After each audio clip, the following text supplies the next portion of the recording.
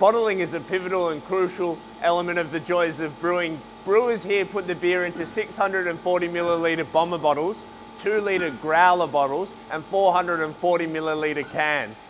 Mitch over here is in charge of the entire bottling process, and he's making sure that every bottle is gently filled with a minimal amount of oxygen uptake, because oxygen is the biggest spoiler of beer, and there's nothing worse than spoiled beer. Except for being let down by your boyhood hero Rex Hunt. I asked him to kiss my prize fish Daryl and he refused.